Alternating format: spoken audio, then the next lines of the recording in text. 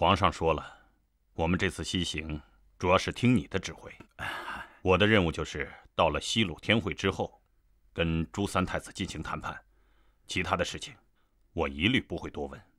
还是请你多指示啊。太客气了，我们是各司其职。我知道。白大人，你说那2个藏在我们内部的奸细会是谁呢？我们查了一路，就是查不出来。如果这样的话，我们进入西鲁天会，那是非常危险的。那么高大人觉得会是谁呢？那个大师兄应该是否定的吧？这个二师兄出身复杂，他的父亲是大清的叛逆，这里嫌疑最大。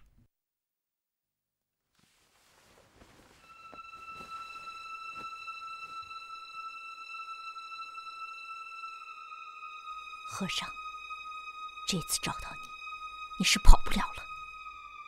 我一定要杀掉你，为我父亲报仇。三师兄一路安安生生的，除了紧紧追着那个冰玉之外，也没什么不一样的地方。将来搞不好就是个花和尚。五师兄这个人非常复杂，虽然及时雨说他不是奸细，但是我总觉得靠不住。那是因为你们之间有些仇怨。我是大清朝的官员，对我有仇，就是对大清有仇。这样的人，就是反对大清，靠不住，早晚要出事。如果不是在西部的话，我早就把他抓进监狱了。小百姓也不能欺负啊。六师兄，那个哑巴和尚，他的父亲就是及时雨。你看，现在及时雨也不知往哪里去了。这个人也非常危险。七师兄呢，是个小屁孩，这八师兄又懒又馋。不过还有一个人。谁呀？哈大人哈尔赤。这个人一路鬼鬼祟祟、阴阴阳阳的，不过我谅他也没有这么大的胆量。其实我也担心西鲁天会出现了变故。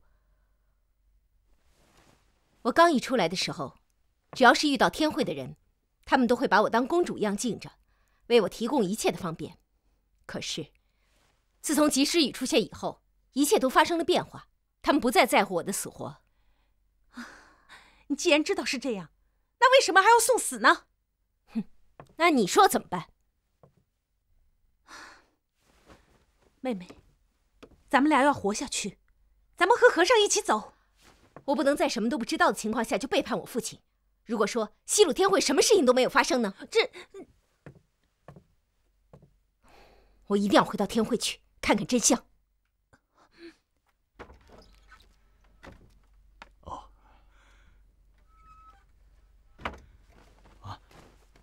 阿弥陀佛，阿弥陀佛。师兄，栖尸地找到了吗？还没有，但是明天就可以找到。怎么回事啊？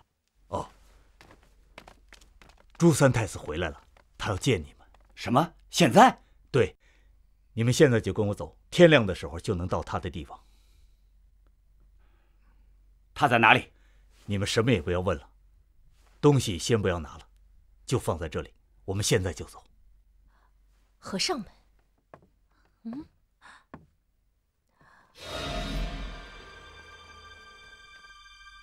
他们怎么会在这儿？他们这是干什么去呀？你看到那红衣和尚了吗？看着面熟，他是父亲的念经师，他怎么会在这儿？我们去看看。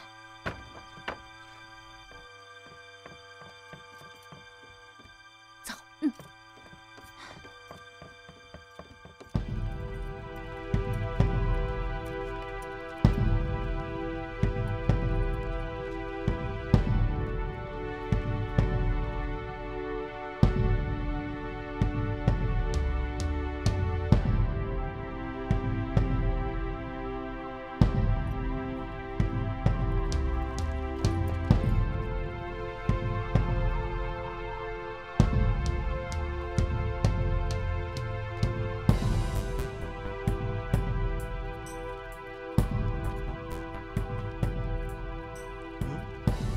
这是什么地方？怎么这么多佛像啊？这是敦煌石窟，也是佛家圣地。啊，师兄，你说我们还有多远？哦，前面就是了。啊，好，请。啊，请。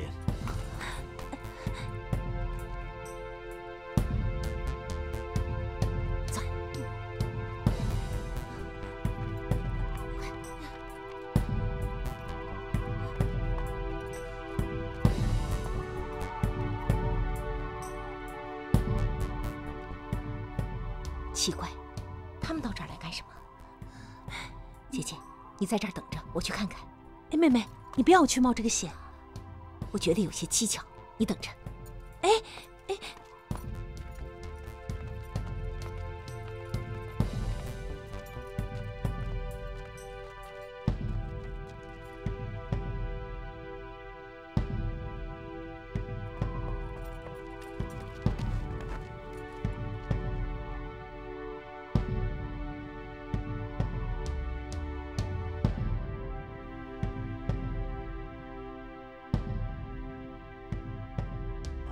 皇上驾到！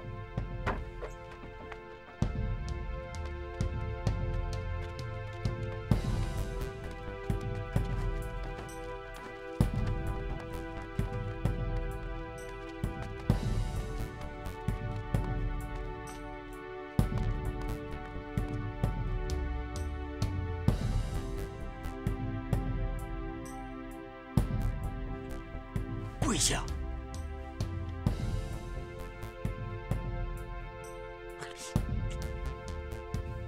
慢！我们是大清的特使，不能跪他。平身。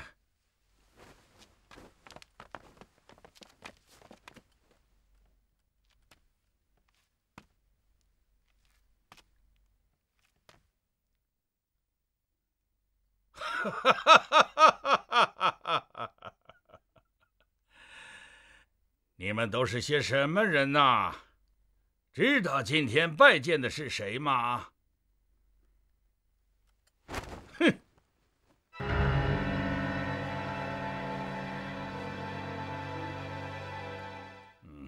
我们当然知道你是谁，你就是被人们称为西鲁天会的堂主朱三太子。朕是大明的皇帝，你们怎敢犯上？你说你是大明皇帝，可我们是大清特使，我们不能跪你。你想怎样？在下是大清吏部侍郎高仲成，奉当今皇上之命前来西鲁和谈。什么？想来樱花姑娘已经和你谈过了吧？当然，她跟我说过你们要来找我。白大人，啊，你说。尊敬的堂主，当今圣上厉行仁政，天下大定，国泰民安，只有西鲁未安。我皇上希望堂主以苍生黎民为念，早日归顺。我凭什么信你？在下自有信物，我想堂主一看便知。如果大清皇帝真有诚意，我也就无虑了。不知尊使带的是什么信物啊？信物在此。哦，不过要想看到，还需堂主准备些清水火炭。这是为何？此盒出自名将之手，可谓天下无双。若要开启此盒，不但要有钥匙，还需清水火炭，施秘法方可起，否则水火不进，刀斧无伤。这么神奇呀？没错。不懂开启之术，就算毁了这宝盒，也无法取出宝盒中的东西。哎，看来大清皇帝还真有诚意。来人呐，在速取清水火炭来。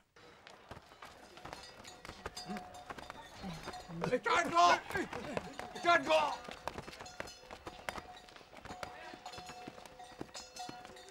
七师弟，三师兄，七师弟，三师兄，大家都在这里吗？都在这里。啊，他们呢？我和他们走丢了。我太渴了，去讨了一口水，就找不到他们了。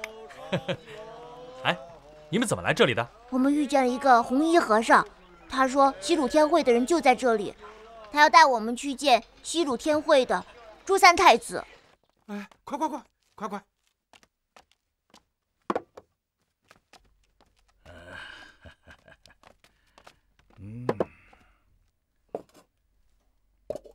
高大人，请速速打开宝盒，取出信物。好。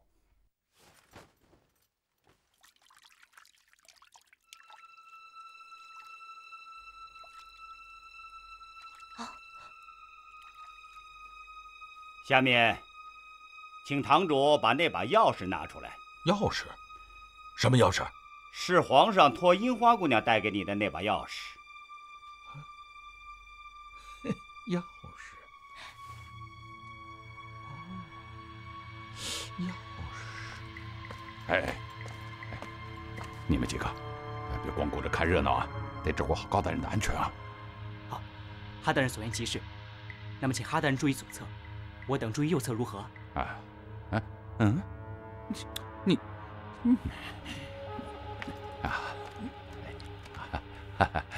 急什么急？别吵了，就要打开了。拿命来，保护高大人！你是何人？竟敢冒充我的父皇！你是什么人？连我都不认识，你是什么父皇？他是何人呐？我是西鲁天会的公主。你是从哪儿冒出来的？我可没有你这样的女儿！侍卫们，给我拿下！我看谁敢！难道这个冰玉真的是西鲁天会的公主？别！你们都不要动手！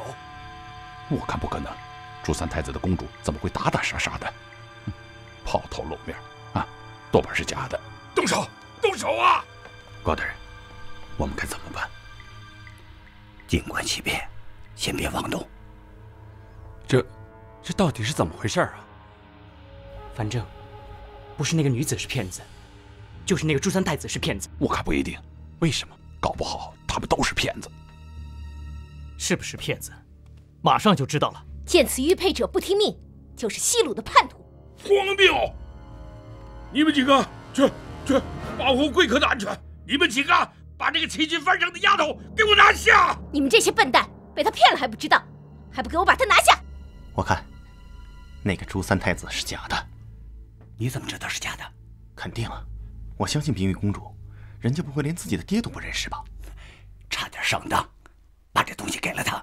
公主，你怎么来的？你们唱的哪出戏啊？公主，你先回去，回头我再告诉你。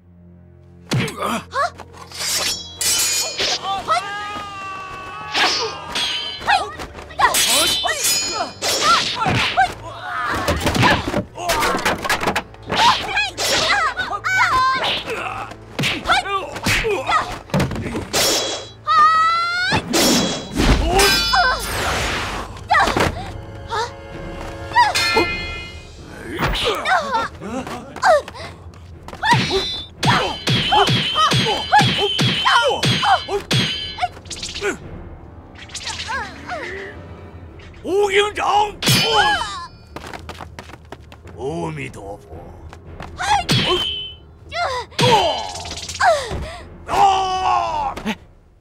姑娘，请等等。施主，你是何人？我是何人？我就是朱三太子。和尚，亏我那么厚待你们，我千里迢迢跑到这里来迎接你们，你们竟敢怀疑我！你怎么能够证明你是朱三太子？我本来就是。你们看，这是我大明朝的玉玺。我父皇的玉玺怎么会在你手里？哎，你们别听他的，别听他的，他是在骗你们。胡说八道！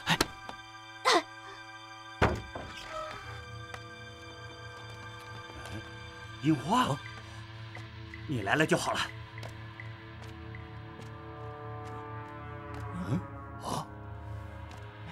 你站住！你站住！你要干什么？他不是堂主，他是假的。好啊，樱花，啊，这么长时间不见，原来你在这儿，啊，你知不知道这么长的时间，我一直找的就是你。啊，樱花姑娘，住手！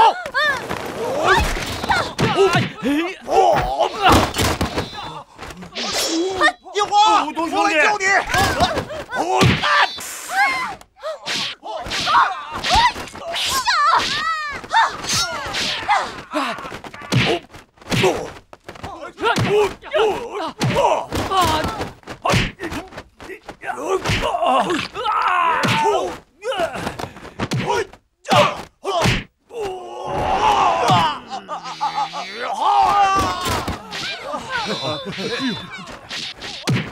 樱花，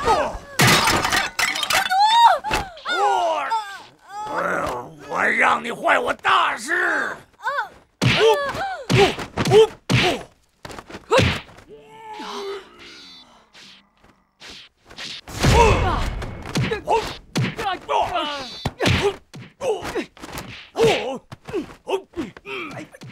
樱花，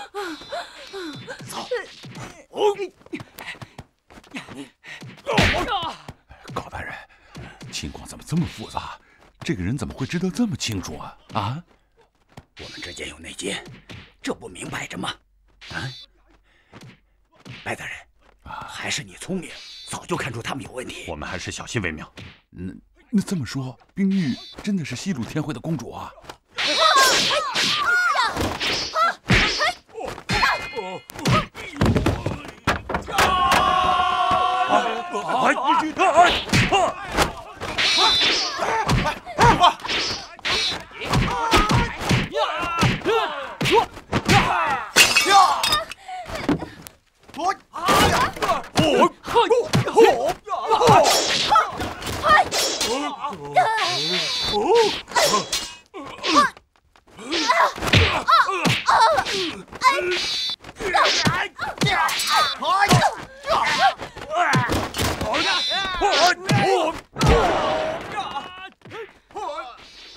少林六合拳，没错。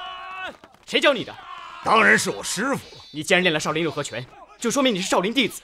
少林弟子就要惩恶扬善，怎么能够欺负别人、为人不善？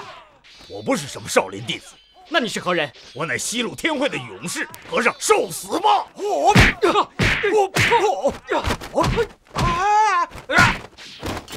尚，你得保护我！你的功夫真高，我就相信你。哎呀，救命啊！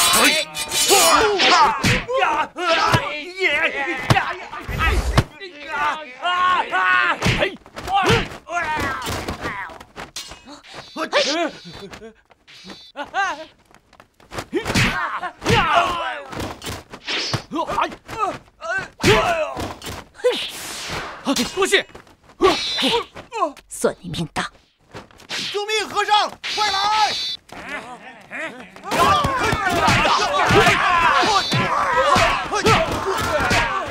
师兄们，快去保护高大人！好。樱花姑娘，你这段时间干什么去了？我一直在找你，急死了我都。武都兄弟，你怎么又跟过来了？你不是去和公主结婚了吗？哎，没有，绝对没有，那都是假的。哎呀！哎呦！高大人！我的腿！啊，应该在这儿。走。哟，阿弥陀佛！两位师傅，是住店还是化缘？施主，昨天我的师兄弟们可曾入住你们店里啊？哦，你们找人啊？有，昨天来了一群和尚，是一个红衣和尚领进来的。对，就是他们。他们在哪里？他们住客房里，我带你们去。好。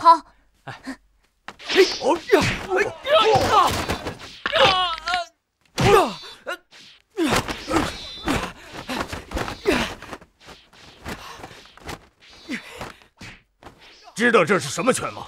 好怪异的拳路，这叫雪山飞狐拳，对付你的少林六合拳绰绰有余。哎呦，我的腿呀！快点，快背我走啊！快呀！快走！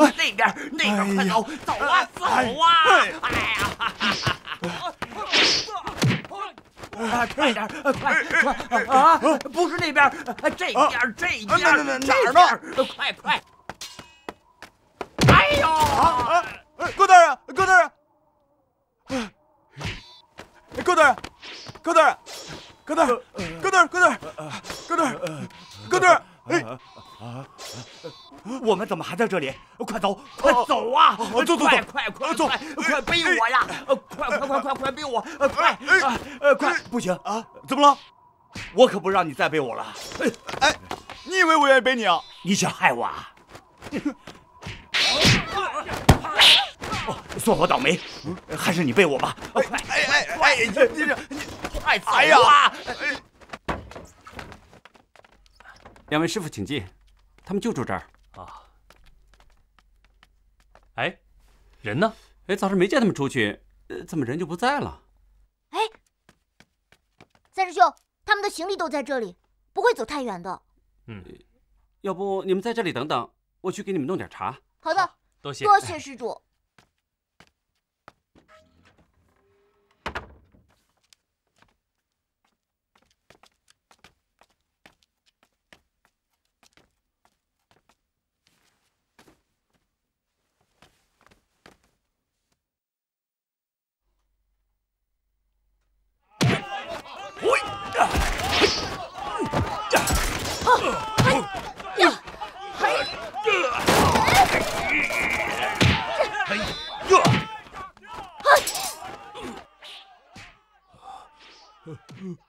去死吧！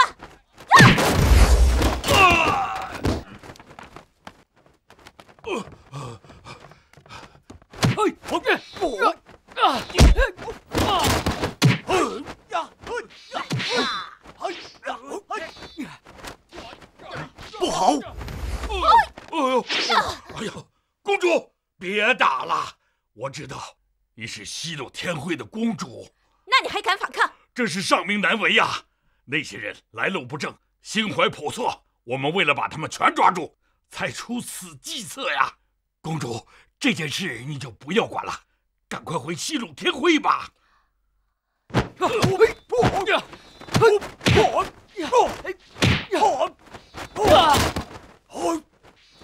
你哪里来的我父亲的答应？公主，你就别再问了。好你个不讲理的女子，坏我大事，杀了你我！你想干什么？我先杀了你！你敢？吃了雄心豹子胆！你还以为你是昔日的公主？你什么意思？此一时彼一时，不用再说了。是不用再说了，小女子受死吧！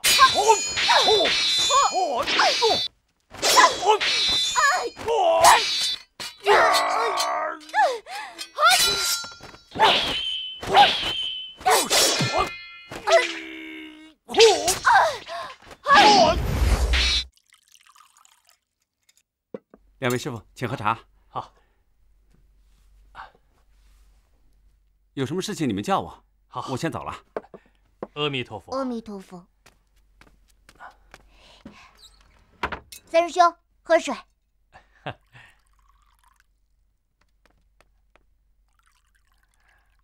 三师兄，他们会去哪里呀？他们是去找那个什么朱三太子了吧？反正咱们也找不到他们，在这等等吧。三师兄，我困了，我去睡一会儿。哎，七师弟，七师弟，哎呦，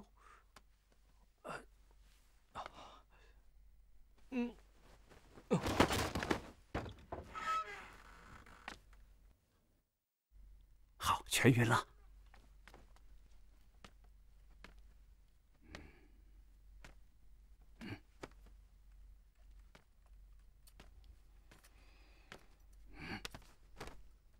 把他们捆起来，带走。停！不是这边儿，哪边啊？是这边儿，咱们应该往里边冲。高大人，你是不是被撞晕乎了？刚才说往外冲，现在又往里冲啊！刚才我只顾宝盒的安全，忘了樱花姑娘了。咱们要完成任务，不能把她丢在里面，死也要把她救出来。哎，那你早说呀！现在里面人越围越多，咱们怎么往里冲啊？那也得冲啊！好，那除非把你放下来，咱们俩一块往里冲。你说什么呢？走啊！快呀！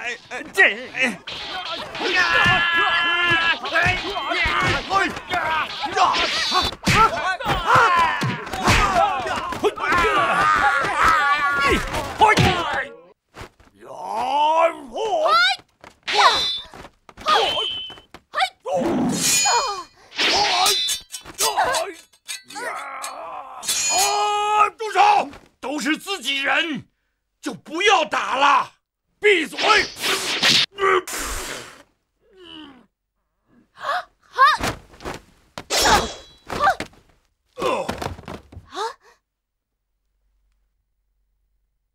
冰玉，看见了吗？这就是背叛的下场。谁派你来的？西鲁天会不是我父亲，是万寿山将军。你是万寿山的人？正是。胡说！万将军对父皇忠心耿耿，怎么会纵容你如此行事？我们是为了西鲁天会的远大事业。我父亲呢？我父亲在哪儿？这，你应该明白。别说那么多了，公主，你受死吧！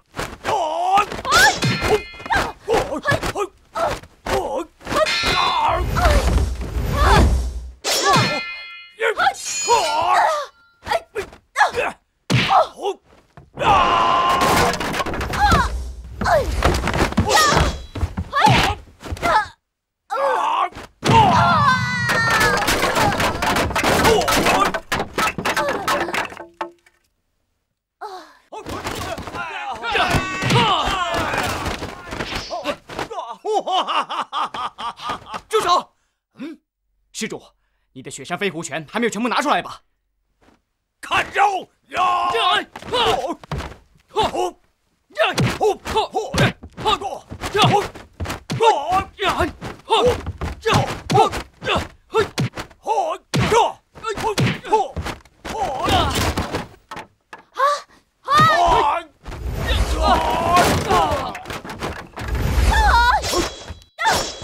你把话给我说清楚！急什么？总会清楚的。站住！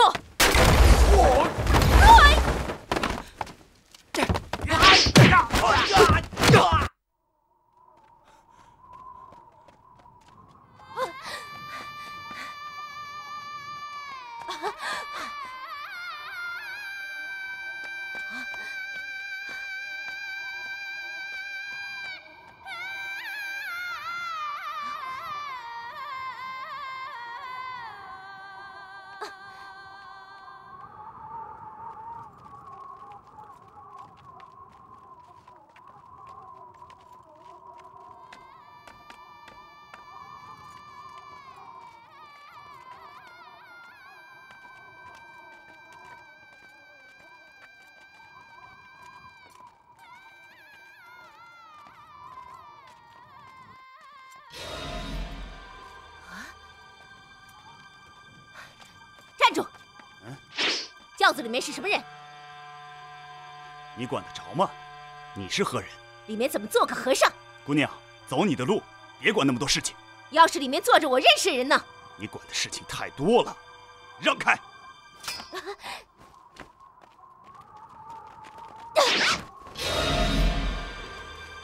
你们为什么要抓和尚？让开！放了他们！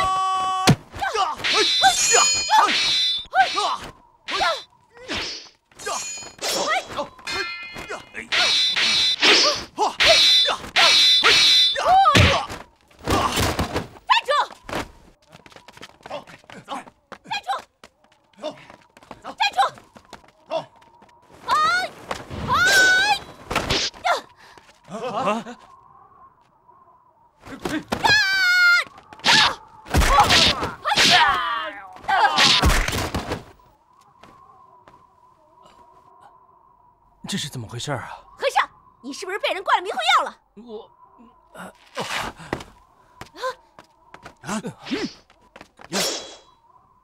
女子，不要多管闲事，留你条活命，否则我就将这2个和尚的脑袋割下来。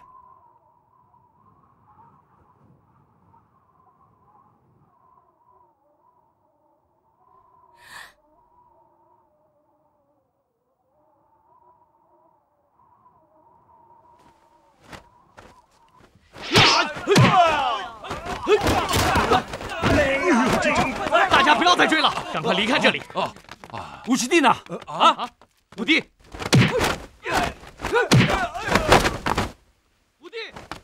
五师兄，五师弟，我在这儿。哎呀，我在这儿，赶快突围！好。高大人，等等我！哎呀，谁绊我？这个鬼地方又下雪了，冲出去！走！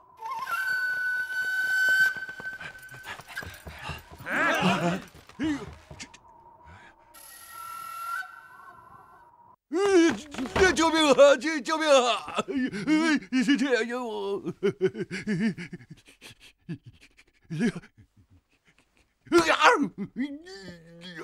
你叫什么？我又不杀你，你怕什么？我只是想出口气，谁让你整天欺负我呢？对不起，小兄弟，我以后不能说你娘娘腔了。娘娘腔怎么了？我就喜欢。饶命，小兄弟，我娘娘腔啊。好，你承认是娘娘腔了？我是娘娘腔，我们全家都娘娘腔，我祖宗八辈都是娘娘腔。好，哈尔赤听旨。什么？哈尔赤听旨，赶快跪下！小兄弟，这可不敢开玩笑啊！哎呦，哎呀，奴才哈尔赤接旨。你是索大人派来的？对。那你怎么不早说呢？我就是要急你，现在说也不晚。从今天开始，你听从我的调遣。胡说！你是联络员，你只能听从我的调遣。我比你武功高，你听不听？听。那你怎么和京城联谊啊？那你就别管了。和尚们，放弃抵抗，我放你们一条生路。施主，我们无意伤害你们，请理解我们。和尚们，就看你们的了！兄弟们，杀掉他们！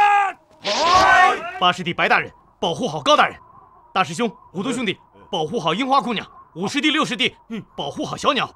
我们往外冲！杀！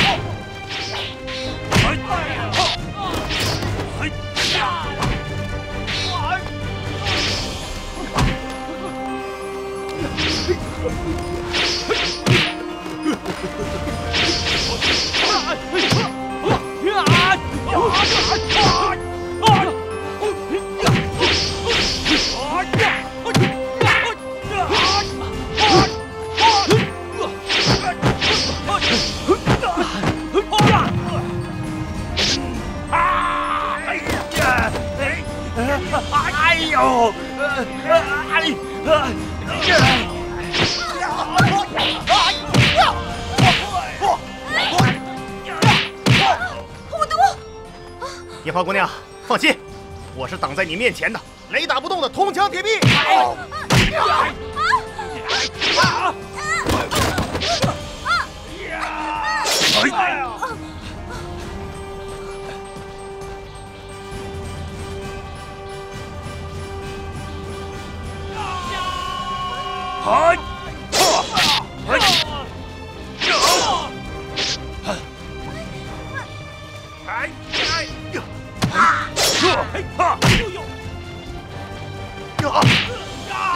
樱花，我来救你！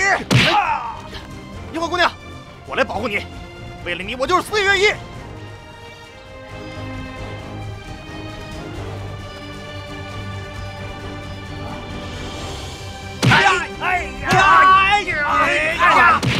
喝什么酒呀？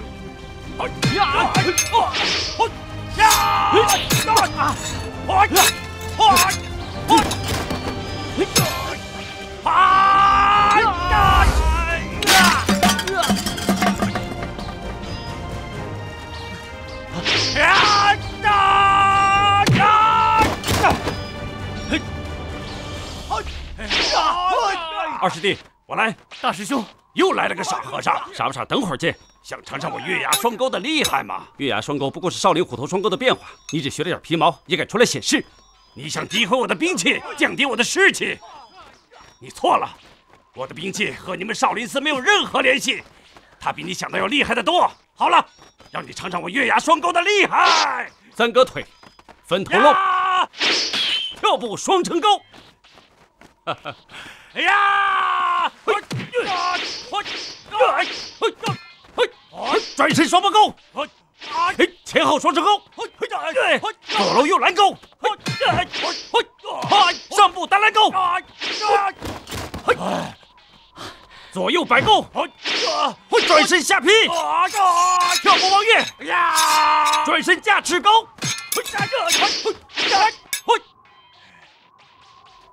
我怎么照你的口诀走？你练的这种月牙双钩本身就脱胎于少林虎头双钩，只不过被你学了个一知半解，同时加进了一些歪门邪道。我用正确的口诀一引，你当然要回到少林双钩的路数上。我月牙双钩还有别的绝招。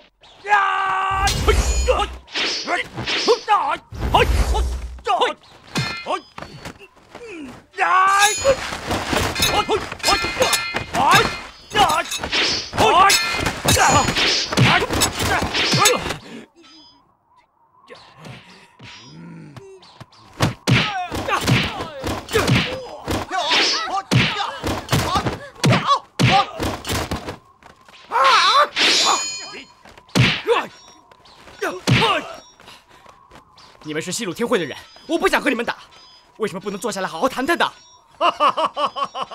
谈谈有什么好谈的？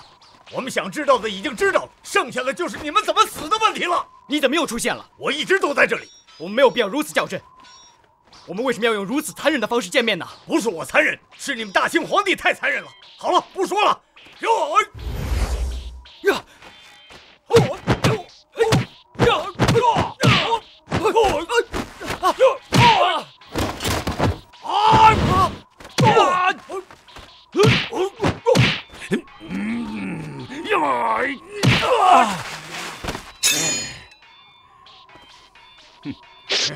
和尚，知道这是什么招法吗？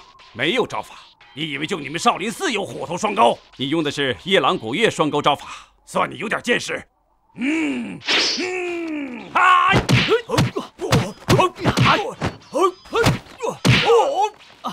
师兄，你没事吧？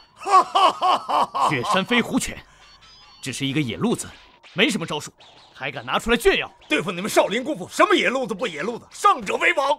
狐狸是狡猾的，对付他要有计谋。我来佯攻他，你攻击他后面。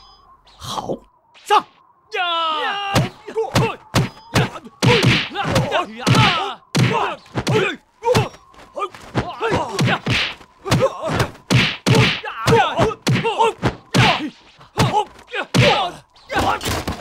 好你个和尚，我倒要看看你有什么招数？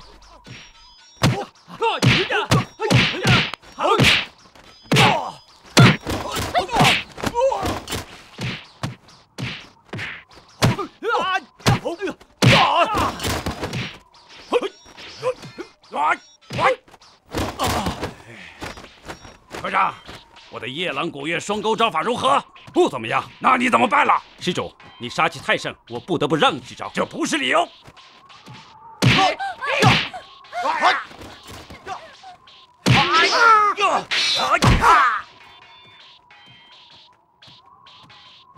好，我来教训你。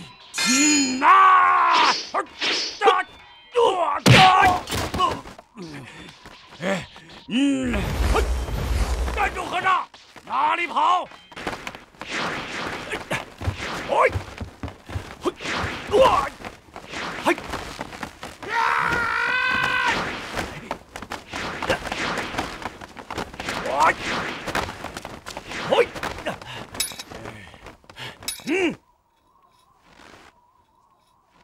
好，来吧，我们决战。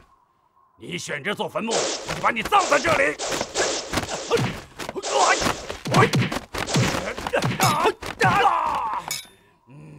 阿弥陀佛。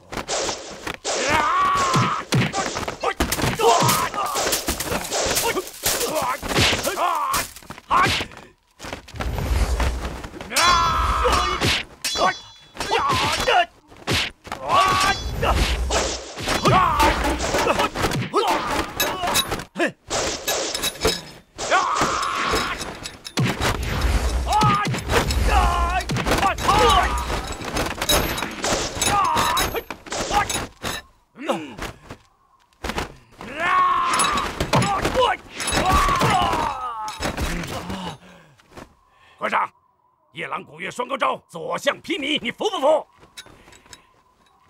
你这所谓的绝招，无非还是少林寺虎头双钩的又一个变种。错了，夜郎古月双钩可没有一点你们中原的东西。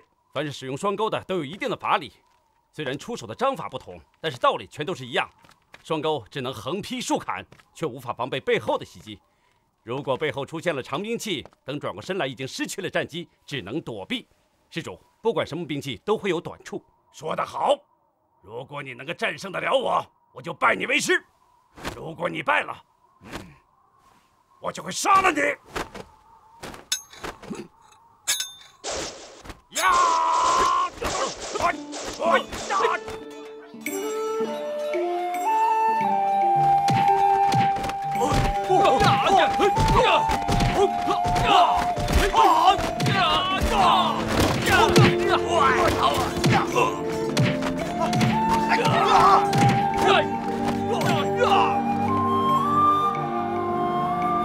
快撤回屋子里去！快走，走，快走！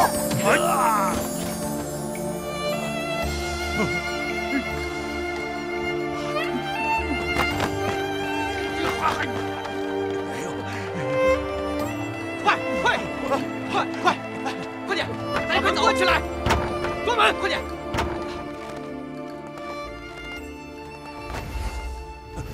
看来我们只能往后面冲，前面太开阔，他们人越来越多，我们很难摆脱包围。但是后面有门，只要我们挡住路口，就可摆脱包围。那后面有路吗？冰玉姑娘竟然从后面离开，想必后面是有出路的。我们快走，快走！走！快！快点！快跟上！跟上！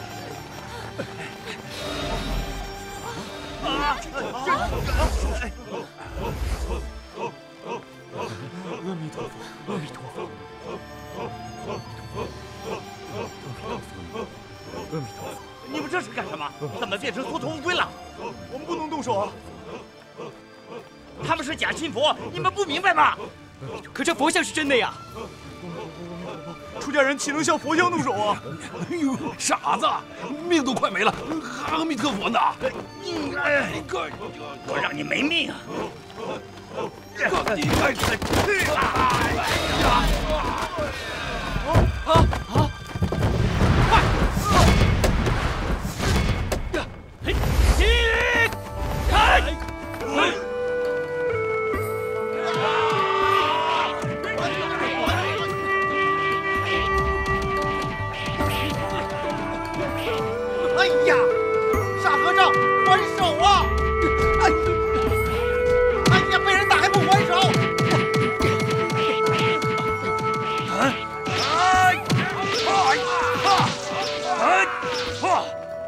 快还手！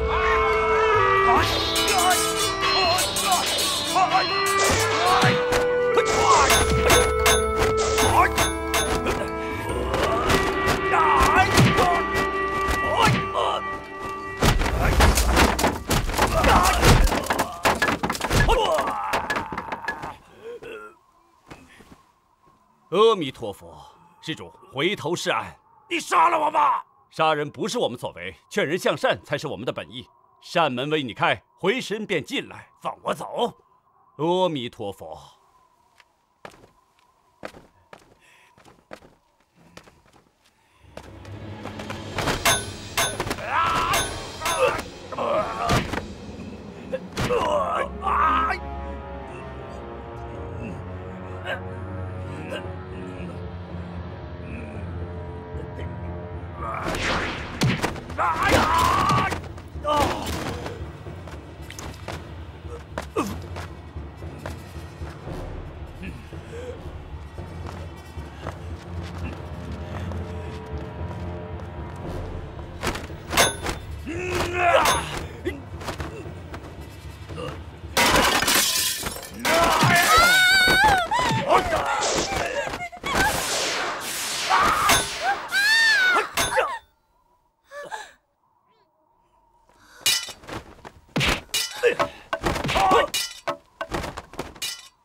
和尚，没想到你还是条汉子，去死吧！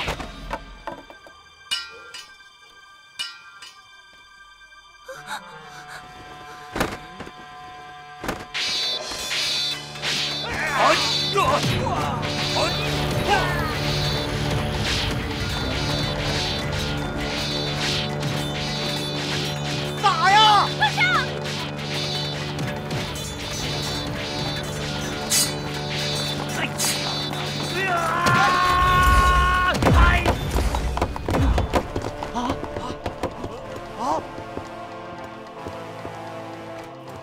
高大人，你，我告诉你们，我们现在面临的是生死关头，你们却为泥塑所困，为你们还在宣讲佛法，难道你们忘了你们身负的使命了吗？啊！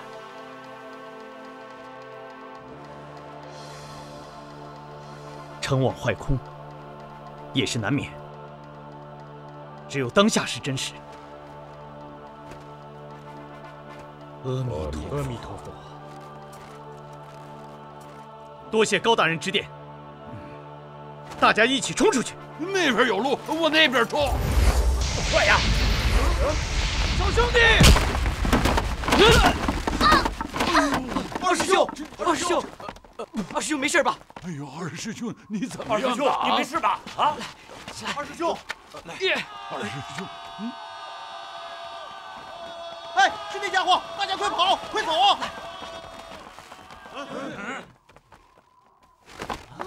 和尚们，别跑了！你们今天打坏了佛像，是要受惩罚的。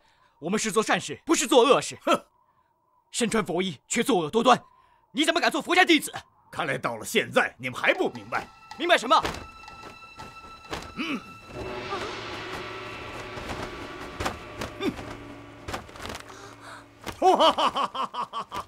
我告诉你们，我根本就不是什么和尚，我是西鲁天会护法大将军索武。你们就准备死在这里吧！施主，为什么要死呢？放下屠刀，你活着，让别人也活着，这不是一件美好的事情吗？你的道理在这行不通。我只有一句话：在西部这块土地上，强者为王。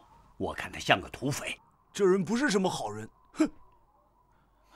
我师弟，看起来我们只有硬冲出去了。怕什么？冲吧！和尚们，我有一个主意。这个红衣和尚不，这个索虎啊，看来不是一般人。咱们二师兄身受重伤，这又有人不在，战斗力非常薄弱。我的意思是啊，我们先假投降，等以后啊再找机会逃离。那韩信还受过胯下之辱呢吗？你这个怕死鬼！高大人，我已经说过，出家人当然不愿意看到血腥和屠杀，但是看今天这个阵势啊，他们是想我们葬身于此。如果我们投降，就只有死路一条。所以今天只有用这个，才能闯出一条活路。那还等什么？上！等等，五弟，我们往西边冲，那边是山区，他们的人再多，派不上用场。白大人，保护好他们。和尚，说完没有？你们死期到了，兄弟们，冲！杀光他们！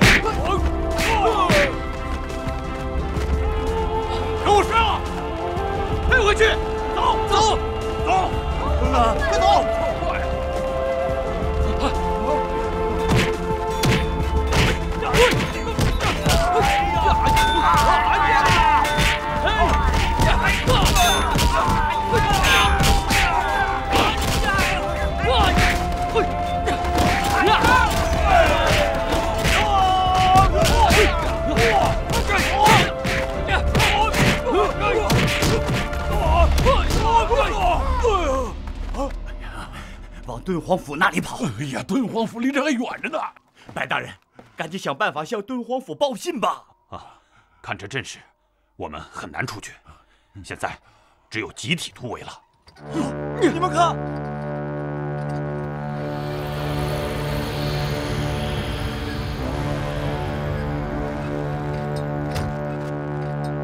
和尚，有路你不走，无路你偏行，也帮不上消灭吧！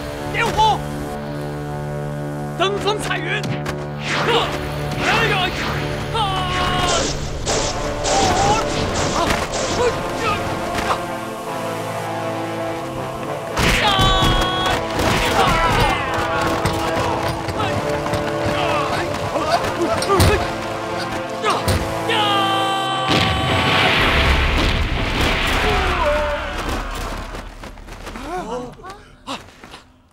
大家快走！快走！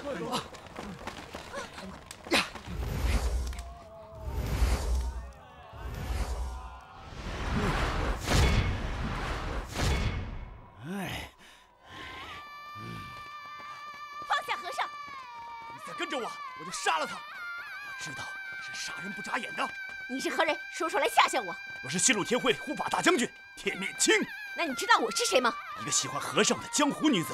我是西鲁天会的公主。啊？什么？你就是整个西鲁天会正在寻找的冰玉公主？你认我这个公主？公主，拜见公主。你告诉我，为什么要找人冒充我的父亲？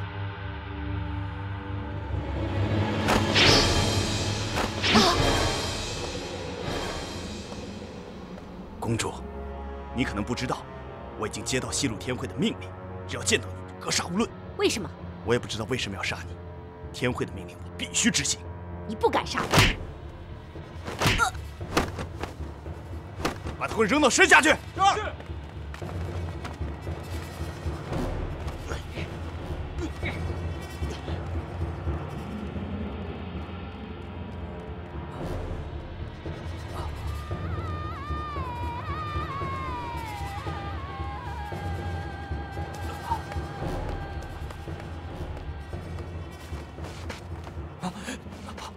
公主，对不起了，你死了，我就可以请功了。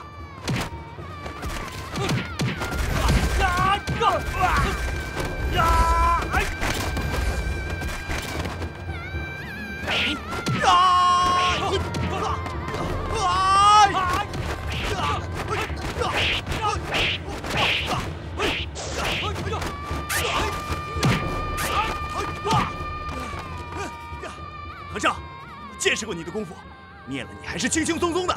原来是你，我们好心放了你，你还在作恶。不是作恶，我是有信念，信念让我必须杀了你。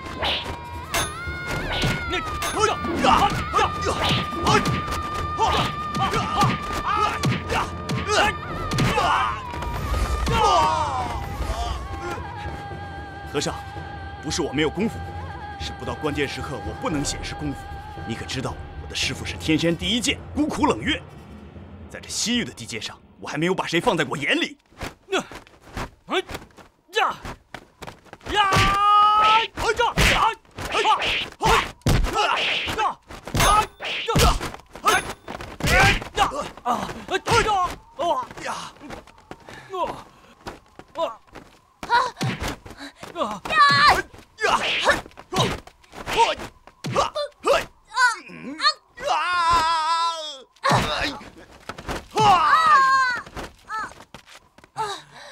七弟，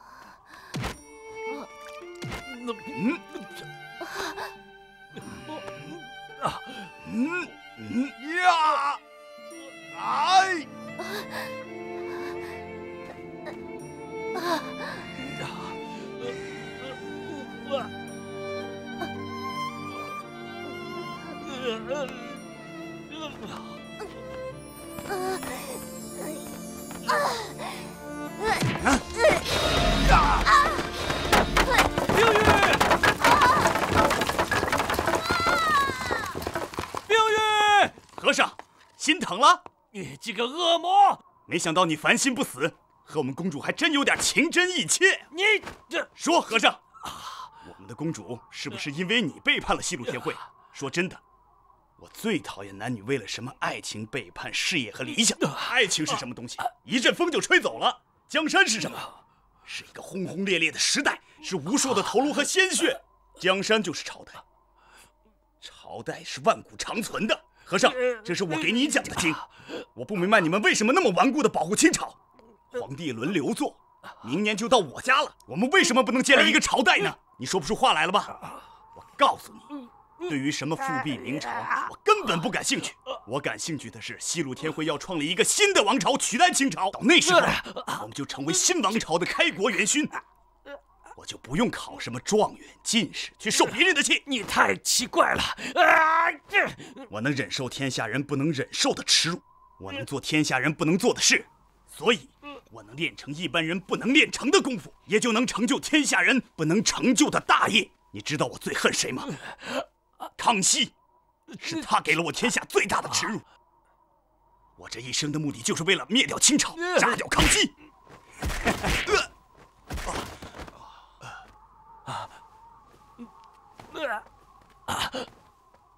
阿弥陀佛，施主，我不想伤害你，可是我不能原谅你做的这些坏事。七弟，快去救那个公主吧！好。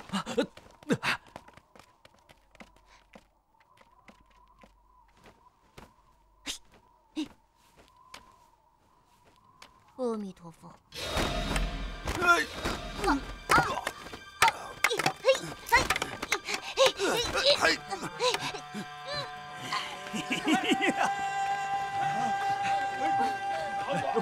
快点！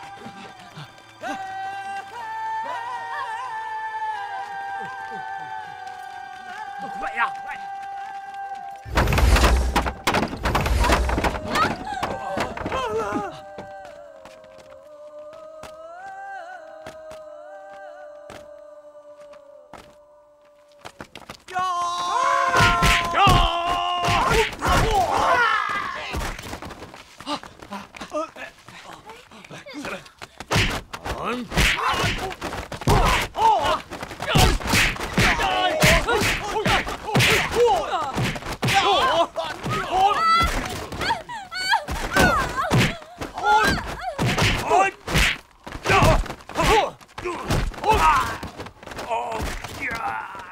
快走！六弟！快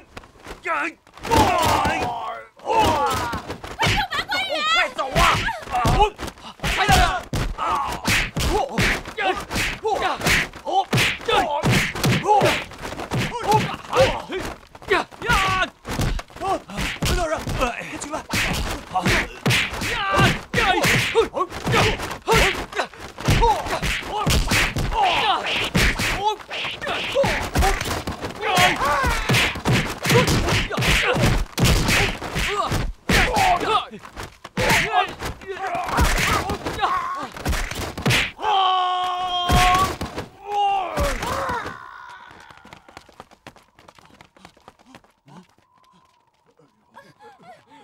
勾的人别往回跑，快，往回跑很危险。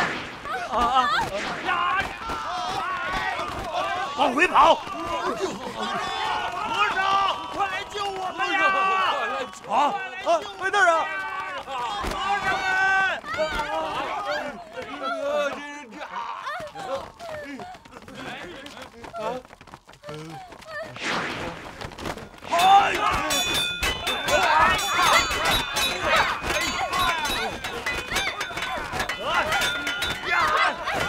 樱花姑娘，我来了！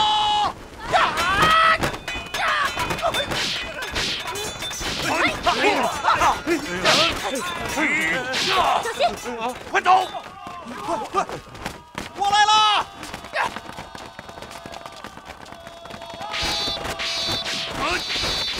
哎呀，快！站住！别跑！站住！快呀，快！站住！站住！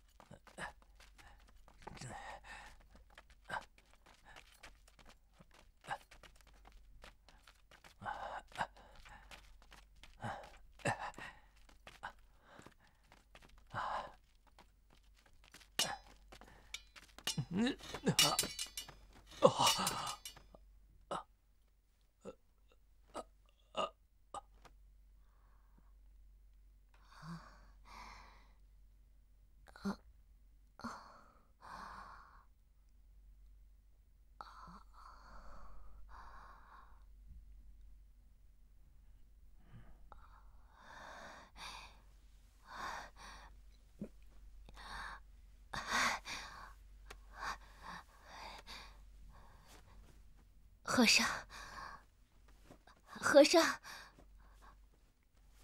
和尚。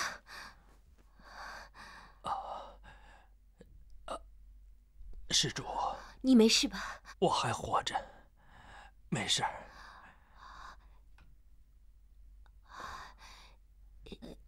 是你把我救到这里来的？外面，太危险。谢谢你。走，我们去里面。好。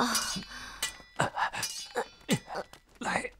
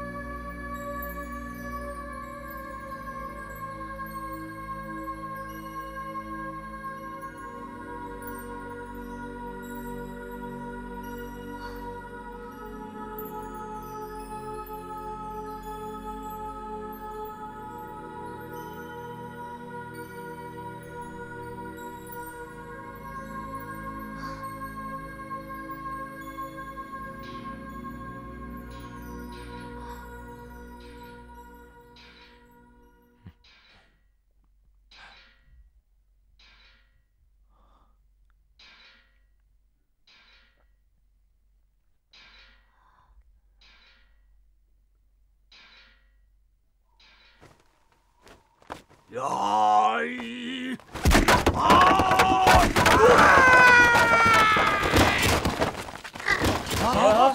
老六，老六，老六，刘师兄，刘师兄，怎么回事啊？哎，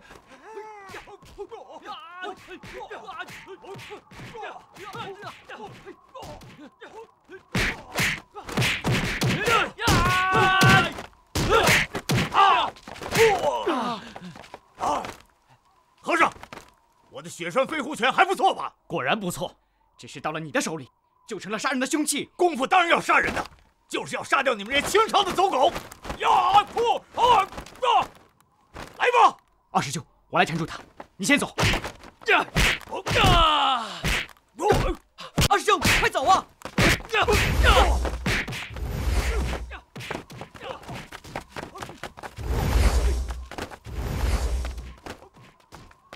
快走！走，走，快跟上！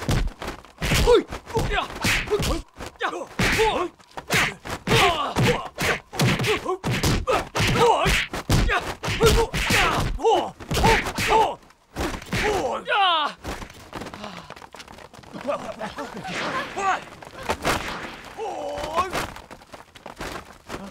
哪儿跑？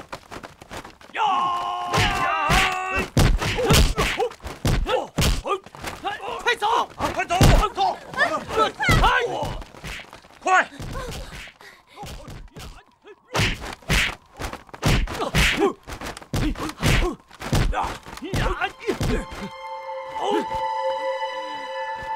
小兄弟，快走！快走啊！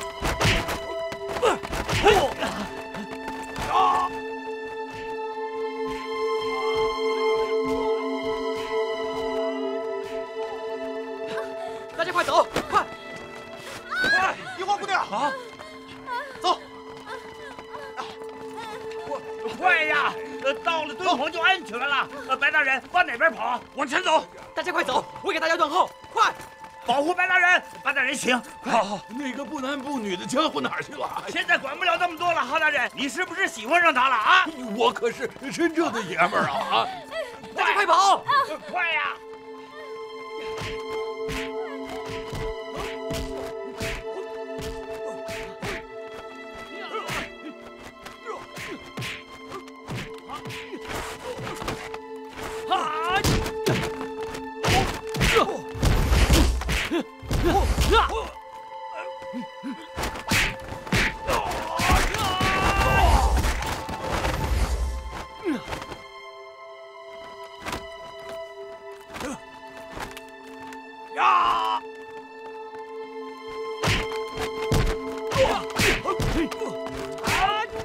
小兄弟，快走！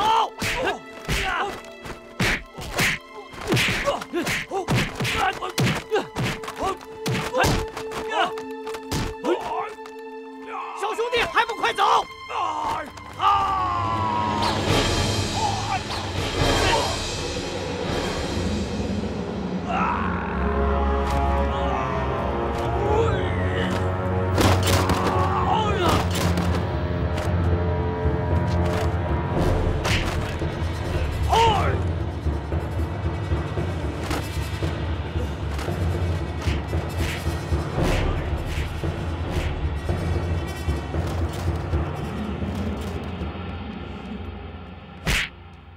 嘿！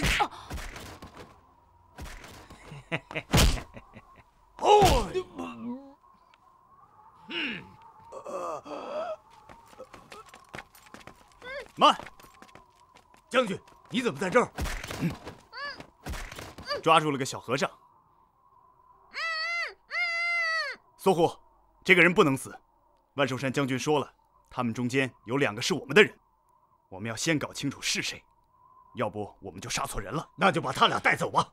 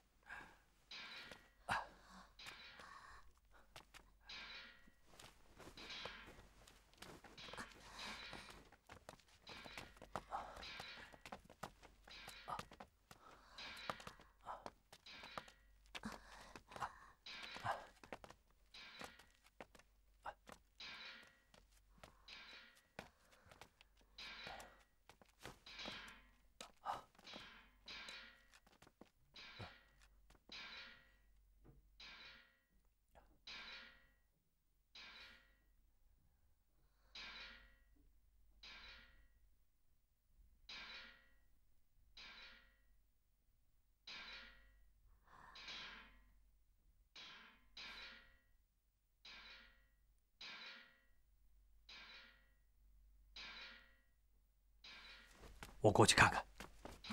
哎，和尚，小心点儿。知道了。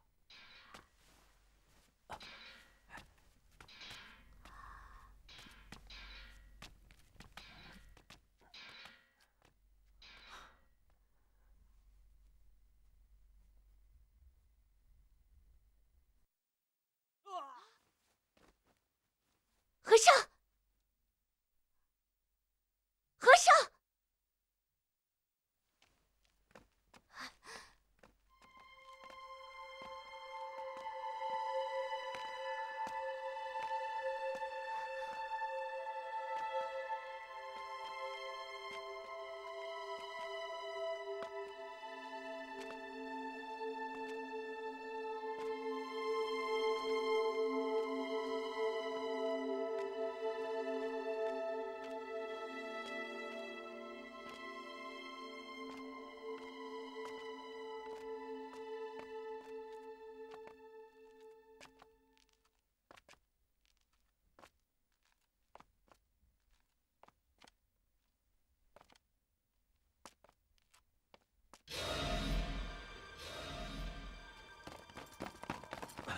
白大人，你的功夫确实不错，我已经佩服得五体投地了。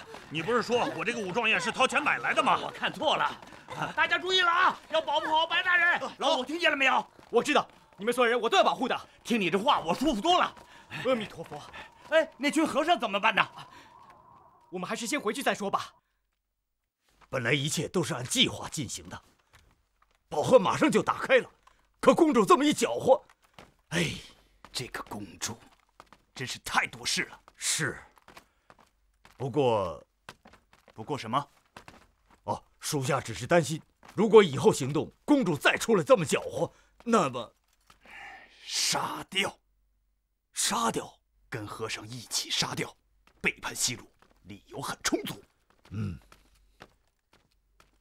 将军，剩余的和尚和官员们都逃进了敦煌城，我们又失去了一次良机。不过抓到2个和尚和1个随从，把他们关到后面屋子里面，然后派人进城，把那家客栈给烧掉，趁机拿获他们。是，将军。二师兄，你醒醒！二师兄，你快回答我！这个施主，你快看看我二师兄怎么样了，求求你了！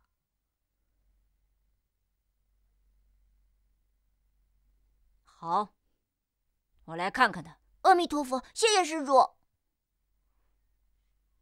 上官英，你死在我的手里，正是天意。我父亲的在天之灵也会安息了。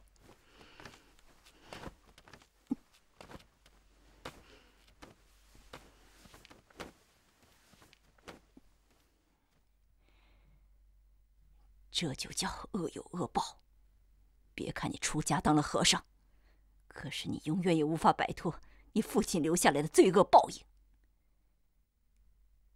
上官英，愿你在地狱里见到你的父亲，告诉他是我杀了你，让你的父亲就算死了，灵魂都不得安宁。施主，我二兄怎么样了？死了。二师兄，他真的死了。你看，他连呼吸都没有了。你赶快救救我二师兄吧！现在谁也救不了他了。二师兄，你醒醒！二师兄，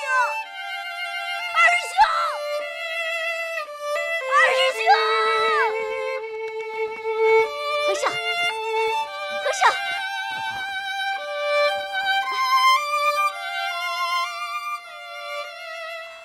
女施主，发生什么事情了？前面有一个人，可是他不愿意搭理我。什么人？不知道，我只看见他的背影。我刚想叫他，他回头一掌就把我打倒了。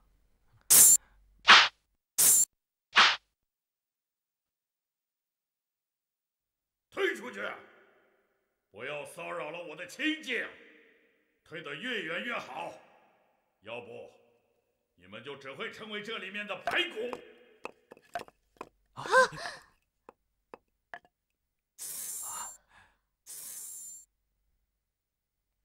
快走吧！我念到3，你们要是不走，就别怪我没有跟你们打招呼。施主，能不能再给点水喝呀？你们要喝血吗？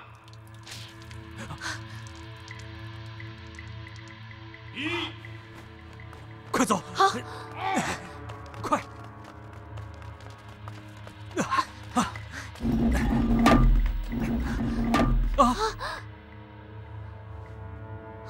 此地不能久待，我们快走！走！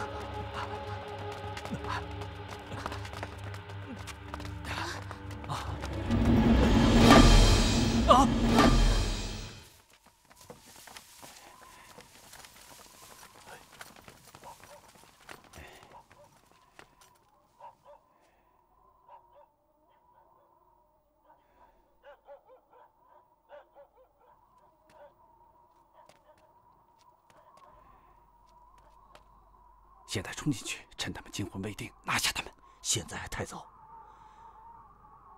一有动静，敦煌的清兵马上就会赶到。等到夜深人静，我们突然袭击，等他们赶过来，我们已经安全撤退了。好，看起来这敦煌又是个大陷阱。他们把我们带来，就是要灭了我们。哎呀，早知道这么危险，打死我也不来。瞧你那点出息，哎，这算什么呀？我在这西部游荡了几十年，啊，这点困难算个屁呀！我跟你说啊，天将降大任于斯人也，必先苦其心志，劳其筋骨。你将来肯定是要做大事了。那还用说，我肯定不是个凡人。你们看着吧，我总有一天会有一个你们想不到的前程。都这个时候了，那几位师傅还不回来，不知道会不会出什么事情。我也担心他们呢。我看，我们是不是先和住在敦煌戍边的将军联系一下，有他们来保护我们，就安全得多了。哎，对，让他们派兵来保护咱们。我觉得这样不妥。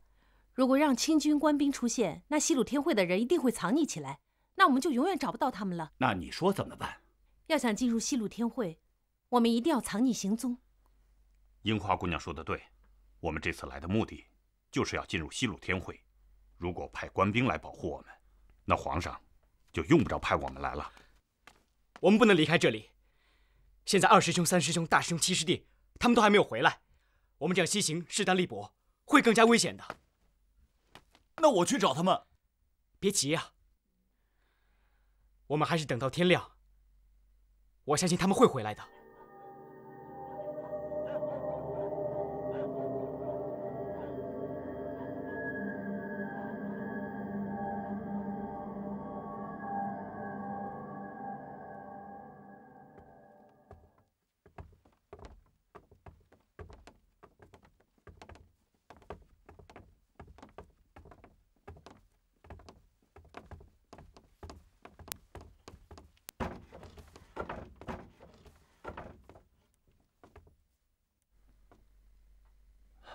樱花姑娘，你早点休息吧。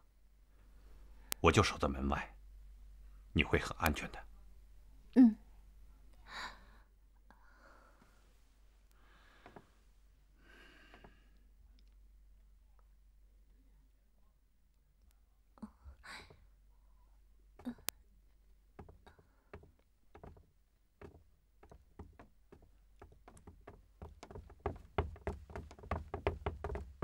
樱花姑娘，我来保护你了。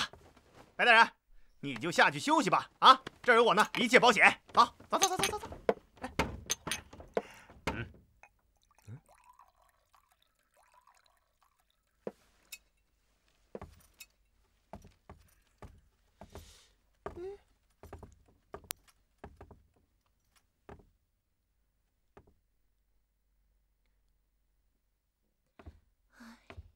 樱花姑娘，怎么了？叹什么气啊？谁欺负你了？武都兄弟，你不知道就别问那么多了。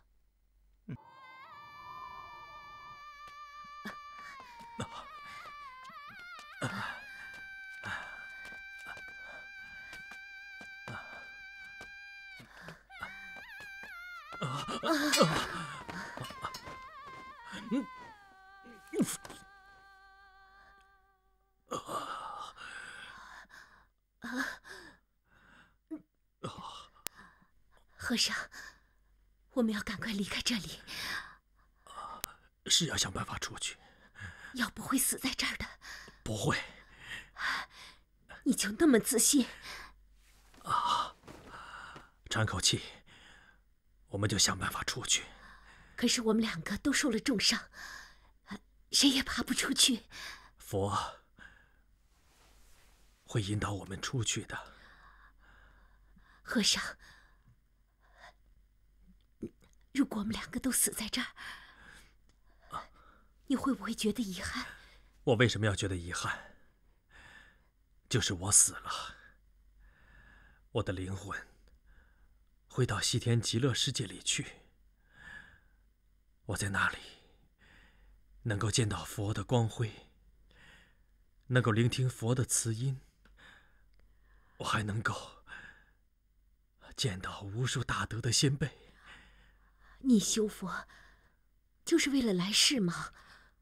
我没想那么多，我只知道向佛、敬佛、成佛。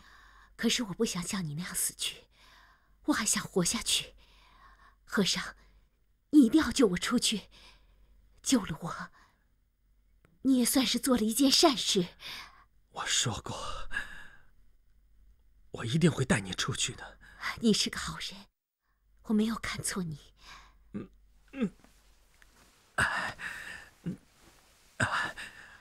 那你为什么老和我们作对啊？那是另外一回事。如果你不是和尚就好了。为什么？这样你就不会那么执着，也不会去帮助清朝了。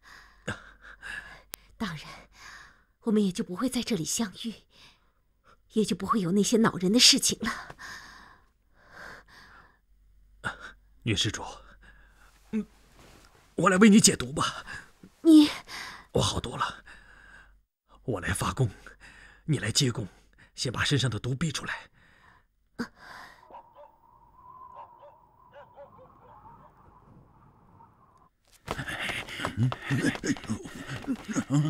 现在我们的情况非常危险，就剩3个和尚了。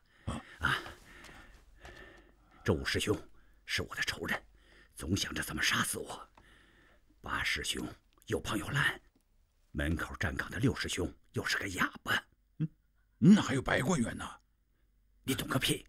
白国元是我们拿命都要保护的人，你说怎么能让他出生入死呢？啊？你是说？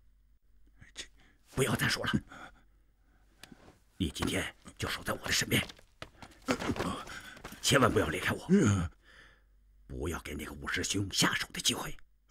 那我该怎么办呢？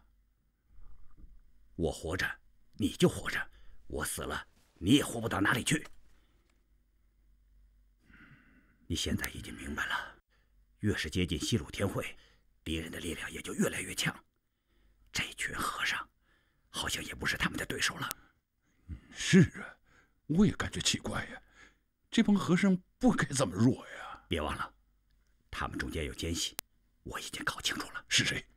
不知道。那你说你搞清楚了？我搞清楚我们3个不是奸细，及时雨已经证明了你不是奸细。切，我本来就不是奸细，都是你有病瞎猜疑。那么，奸细就在和尚们中间。快到西鲁天会了，奸细活动会越来越频繁，只要我们擦亮眼睛，一定能够发现。这大师兄、2师兄、3师兄、7师兄，先后不见了踪影。他们会不会借机会向西鲁天会汇报去了？看起来你还是很聪明的嘛，老哈。你不要总以为我发病，其实我早就没事了。我只是故意装疯卖傻，想趁机找出那2个奸细。你还蛮狡猾的嘛！要想逮住狐狸，就要比狐狸更狡猾。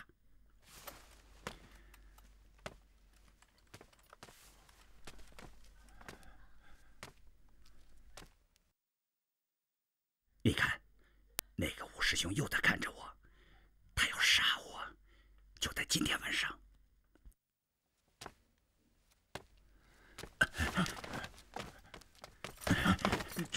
哈大人，你不要离开我。高大人，你就饶了我吧！混蛋，临阵脱逃，我杀了你！高施主，我想和你单独谈谈。和尚，你想干什么？关于我们之间的一些事情，我想做个了结。和尚，你不要动手啊！你要考虑后果啊！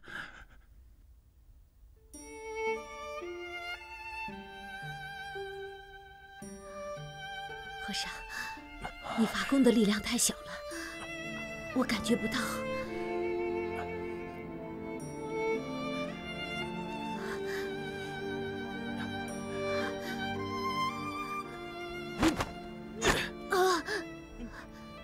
和尚，我感觉到了，有力量。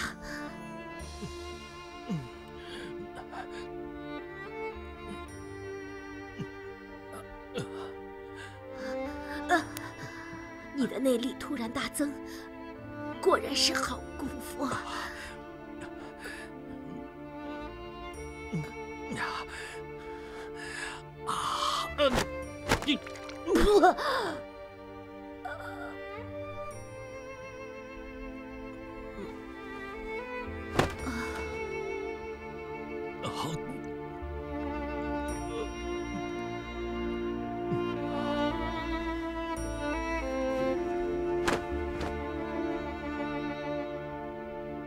和尚，你难道要在大庭广众之下杀人吗？啊，哈大人，你看到了啊？这个和尚想杀了我，你可要告诉皇上，他是怎么杀掉皇上特派的官员的。高施主，你不要惊慌。和尚，你敢杀我是犯了死罪的啊！你为了杀人灭口，还要杀哈大人啊！哈大人与你无冤无仇，你就忍心下得了手吗？啊！我求求你了，你就别给他出这馊主意了。我什么也不说，我什么也没看见啊！我走。哎呦，高大人，你死到临头了，就不要拿我当垫背的了啊！我求求你了，我上有老下有小的。哎呀，八师兄，你不能见死不救啊！你的五师兄要杀人，你要是不救的话，就和他一样犯了死罪，这是佛门所不允许的啊！和尚，你听见没有？难道你要和你的五师兄一起犯死罪吗？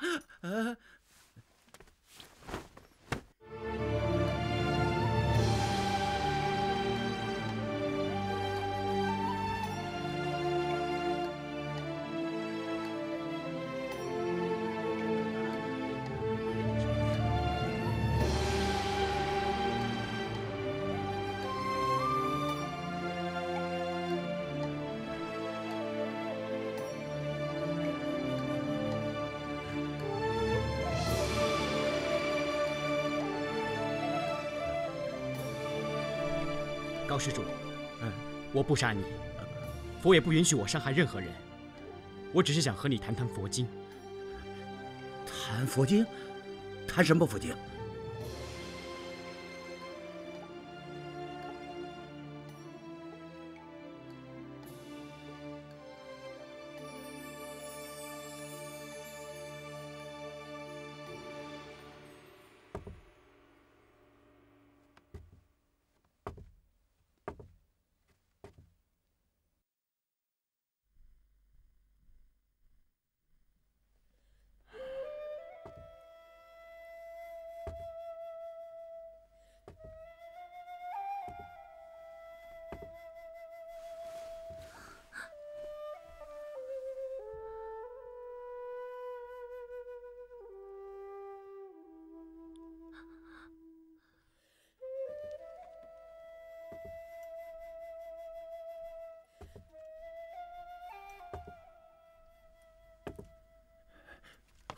和尚，你再说一遍。高施主，我想和你谈谈佛经。谈佛经？对。曾经我背叛佛意，起了杀心，是佛让我重新醒悟，重拾信仰。我现在明白了，仇恨会让人失去方向，失去理智。我一直在学习佛经，也在劝别人行善，但劝别人容易，劝自己难。放下仇恨，放下执着，也是佛给我们修炼的一个难题。但是能不能解答呢？好在佛把我放到了及时雨的面前，让我看到了什么是执着的痛苦，什么是仇恨，什么是毁灭，看到了亲情骨肉分离而不能相认的折磨，也看到了放下一切烦恼所带给我们的欣喜。及时雨和六师弟父子相认了，杀人无数的及时雨终于放下了屠刀，不再与任何人作对，而走向了一种身心的释然。他们的仇恨都可以化解，那我们为什么不能呢？其实我劝解及时雨的话，也恰恰是说给我自己听的，只是我已经不明白而已。现在我终于知道了佛的善意，明白了修炼的真谛。高施主，所有的仇恨都是我们修炼该抛弃的东西，只有宽容、理解、放弃，才能让我们享受到生的快乐和佛的善意。你说什么？我怎么听不明白？阿弥陀佛。高施主，我会用佛音为你祈福，也希望你能够放下包袱，让我们一起完成佛的旨意。阿弥陀佛。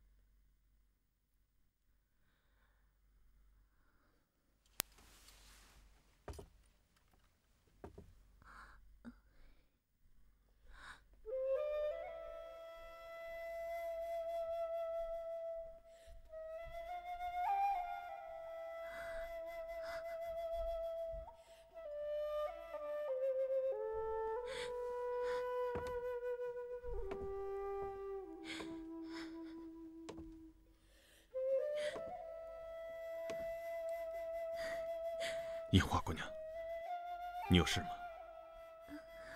啊，如果没什么事，最好待在房间里，外面很危险。白大哥，现在周围没有人，我能叫你一声白大哥吗？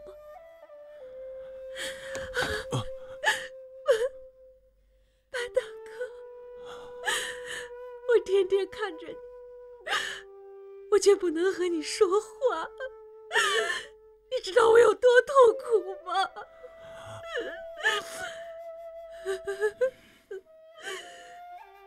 自从我们分手以后，我们经历了那么多痛苦，我们为什么要这么苦？为什么要这么苦啊？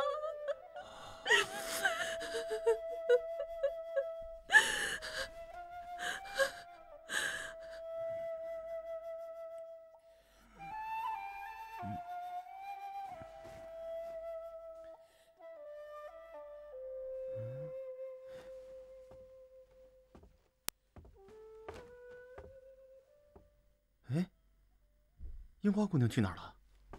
哎，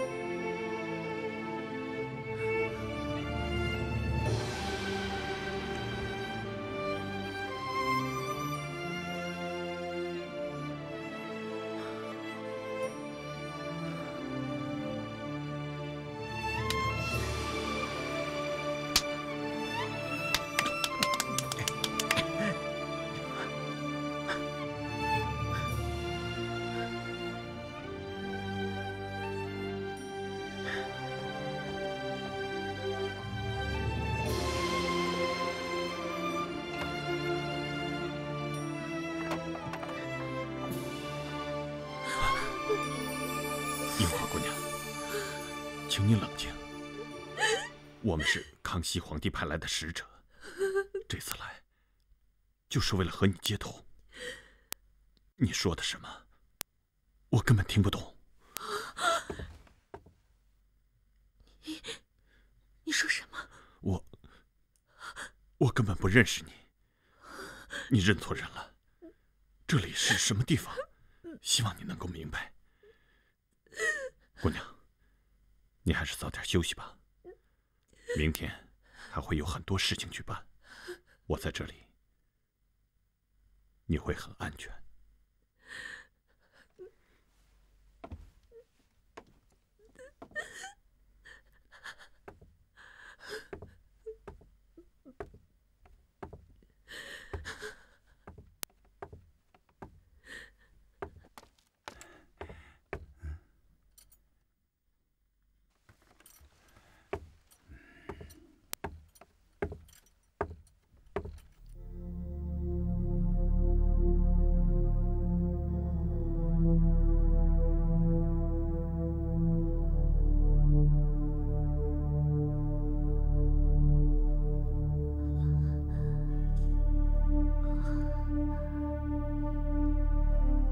和尚，快起来，给我发功啊！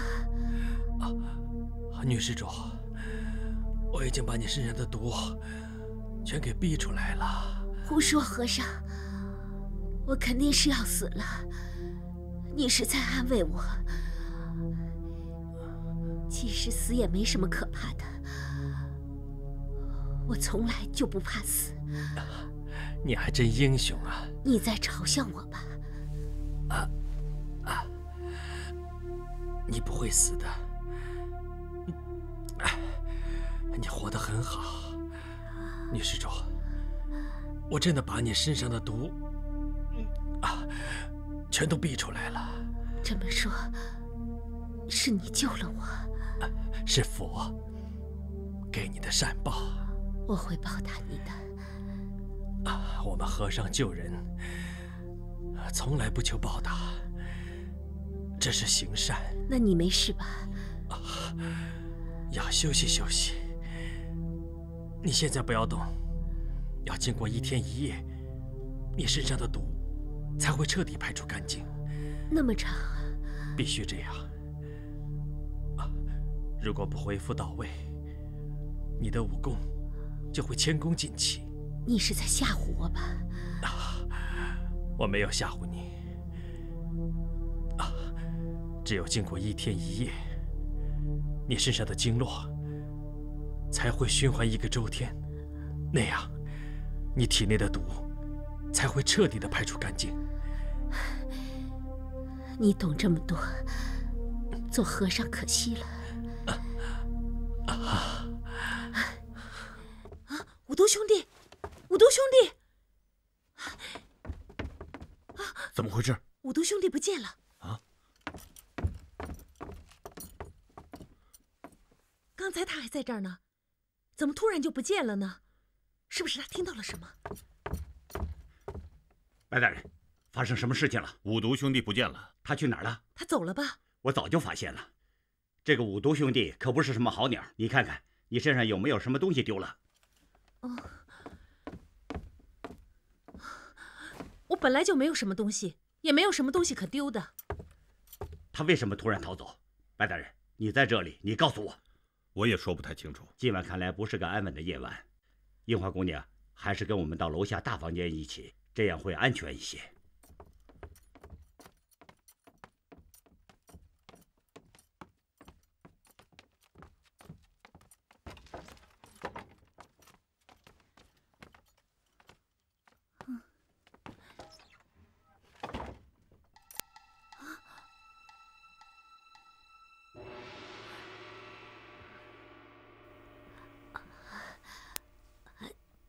和尚，我能不能翻身坐起来？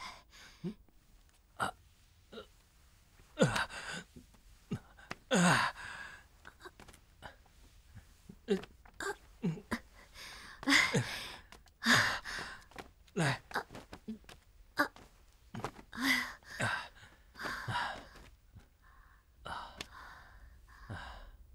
谢谢你，和尚。阿弥陀佛。我突然觉得很奇怪。什么很奇怪？我们两个为什么老在地洞里见面？这是我们第几次在地洞里见面了？好像是……应该是第3次。啊？我们是不是和地洞特别有缘分？所以我们两个必须在地洞里见面。是有点奇怪。我们第1次见面是在小诸葛的地下黑村里，我们两个从一个枯井上跳了下去，看到的是满地的白骨，以为生命就这样走到了尽头，可是我们逃出来了。第2次，我们是掉进了及时雨挖的西夏王陵的古墓道里，又突然掉到了冰洞里，我们又逃出来了。我以为我们再也不会见面了，可是现在，我们又被困在敦煌石窟的地下暗道里。和尚，你说这是天意，还是偶遇？佛说，万事皆有缘由，因果全是必然。那你告诉我，为什么佛偏要一而再、再而三地把我们关在地洞里见面？这也是必然的吗？这……和尚，你回答我，万事皆有缘由，这个缘由是什么呢？我们又是什么样的因，又会有什么样的果呢？你说，我们之间是不是很有缘啊？世人皆有缘，皆是一念间。你不要跟我说那么多的玄语。说真的，我第1次见到你的时候，就觉得我们之间很亲切。那是因为你觉得我和那个叫仇清的人长得很像。可是我知道你们不是一个人的时候，我依然觉得你很熟悉，就像我们是认识几百年的老朋友。你才活了多少年呀？怎么会认识几百年了呢？你别跟我打岔。你说，你是不是也有这样的感觉？为什么从腾格里沙漠到敦煌石窟上千里的路程，总是我们两个？那是因为你总在找我们的麻烦。那为什么最后打在一起的，总是我们两个？和尚，我告诉你，这就是缘分，就是你说的因果。上辈子你欠我的，这是因；这辈子你要还我，这就是果。所以啊，你就是要在我面前保护我一辈子，来还你的孽情。哎，姑娘，不可乱说呀！这是命中注定，你逃不出去的。我们走着瞧。阿弥陀佛，阿弥陀佛，阿弥陀佛。和尚，我吓唬你的。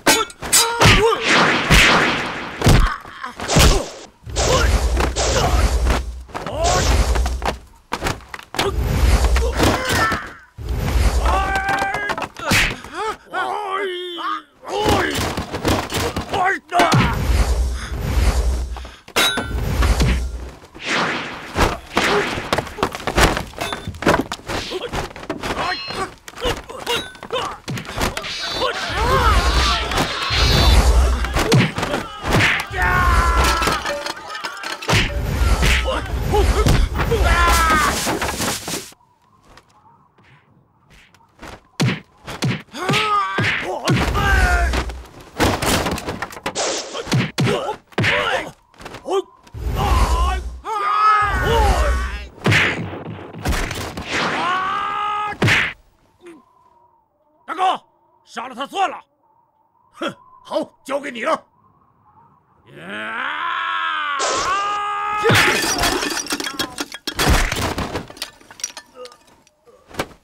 六师弟，六师弟，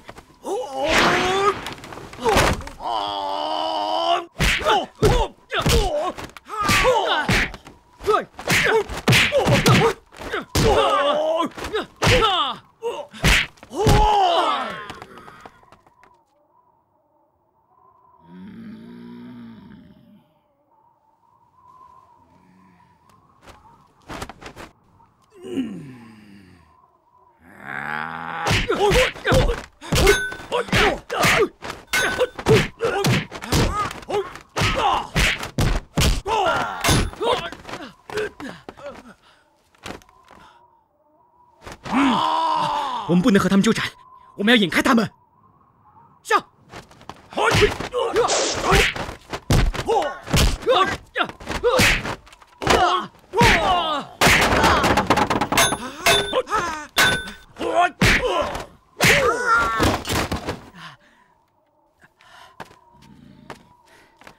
六师弟，我去缠住他们，你赶快退回客栈，去保护高大人他们撤退。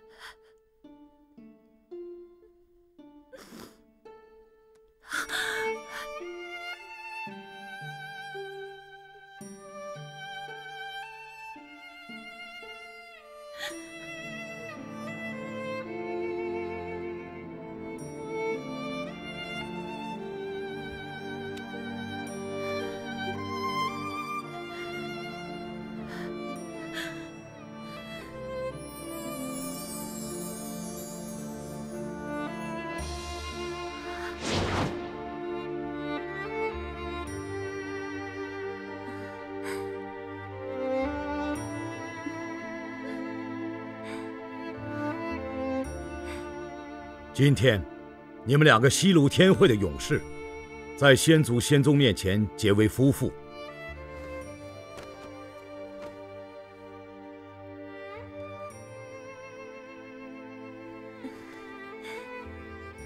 你们是我的亲人，我培养你们，就是为了继承我的事业。父母给了你们血肉，我磨练你们的意志，我要的就是你们的回报。结为夫妻，不是为了享乐。个人事小，天下事大，就是做了烈士，也是无上的光荣。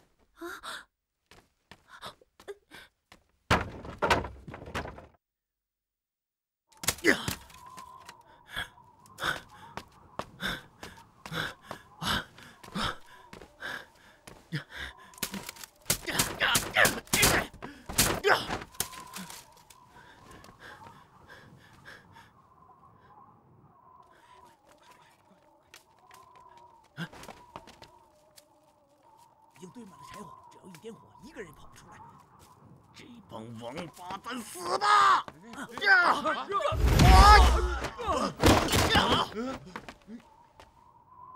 好你们一群鬼，胆敢放火！看我不劈了你们！好你个流浪汉，先杀了你！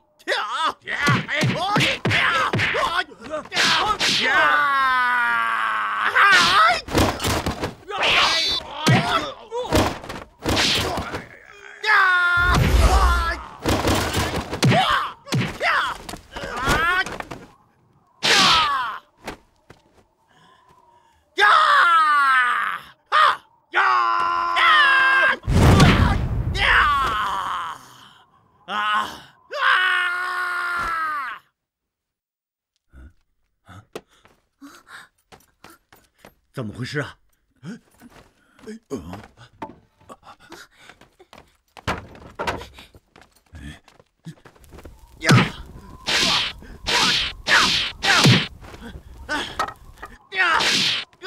无毒兄弟，你这是干什么呢？干什么？无毒兄弟，发生什么事情了？啊？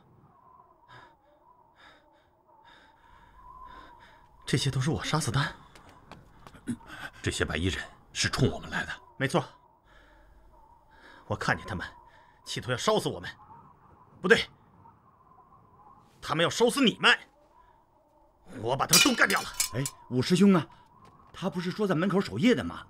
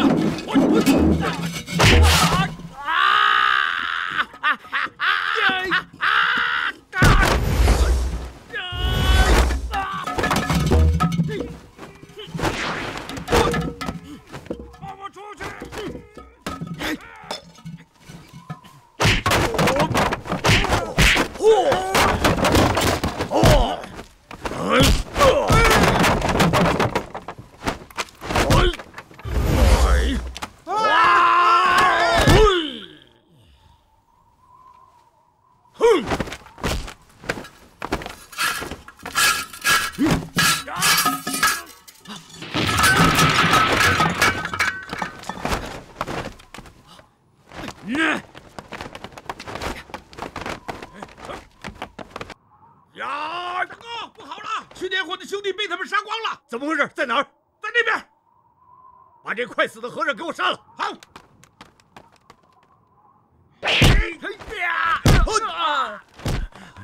好。呀！快走，我们这里不能久留。快走，快走！哎呦！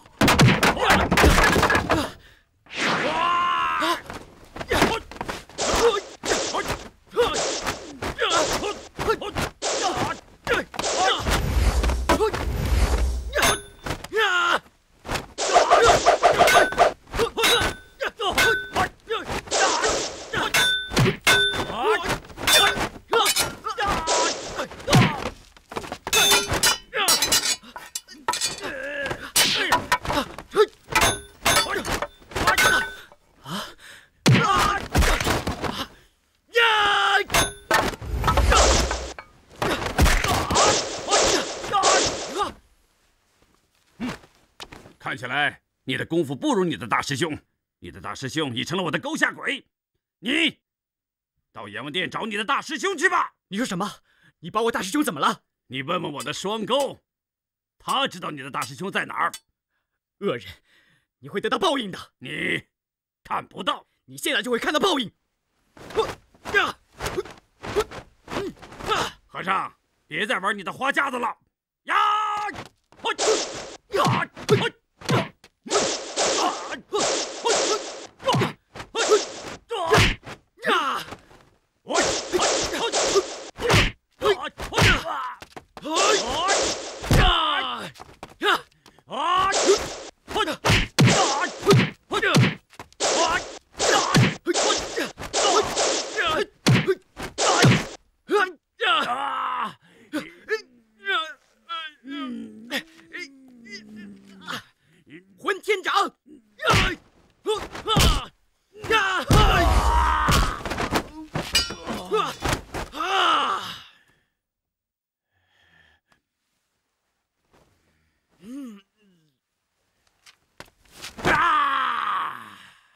尚，混天掌不错，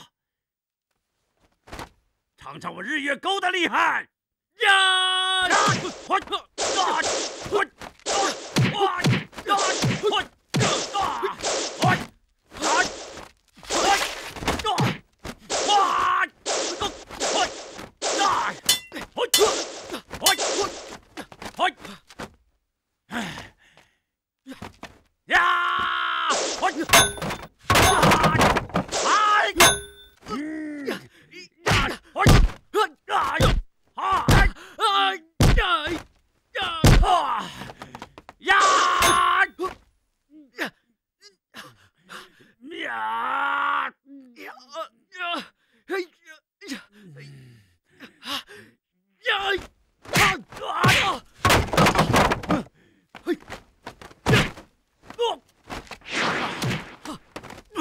哪里跑？